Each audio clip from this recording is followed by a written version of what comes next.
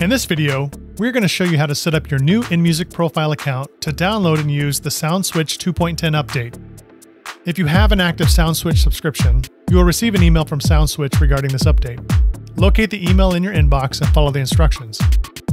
If you already have an existing inMusic profile account from using other inMusic products from DJ, Newmark, Akai, or others, and you use the same email address for your SoundSwitch account, you can simply log into your inMusic profile account at profile.inmusicbrands.com and download SoundSwitch right away.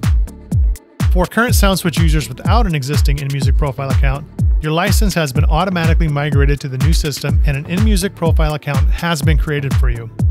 There have been no changes to your current license. It is exactly the same. It has only been migrated to the new system.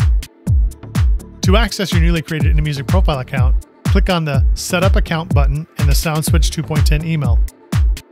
The email address for your inMusic profile is the same one that was used to send you the SoundSwitch 2.10 email. Enter that email address into the email field and click the Reset My Password button. You'll receive an email to set a new password. After doing so, use your email and your new password to log into your inMusic profile. In the My Registered Products section, you'll see SoundSwitch software. Click the See Registration Details link. The download links for SoundSwitch 2.10 will be available in the Downloads section on the following page. After downloading and installing SoundSwitch, upon opening the software, you'll see a new landing page explaining the recent license changes. This page covers all the key points we're discussing in this video. You can now proceed to the login page and enter the inMusic profile credentials you just set up.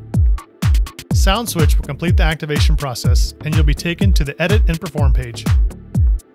Once activated, you can go to the User Account tab in Preferences, where you can sign out or deactivate the machine, or view your license type, and if using a subscription, the expiration date. If you have any issues migrating your license, please contact us at support@soundswitch.com. If you didn't receive the migration email, for example, if it was sent to an old email address, you can still complete the process as long as you know that email. A help article is linked below. Finally, please check out the release notes. This update includes a number of improvements and fixes. Thanks again. We're excited about what's ahead with this new profile system.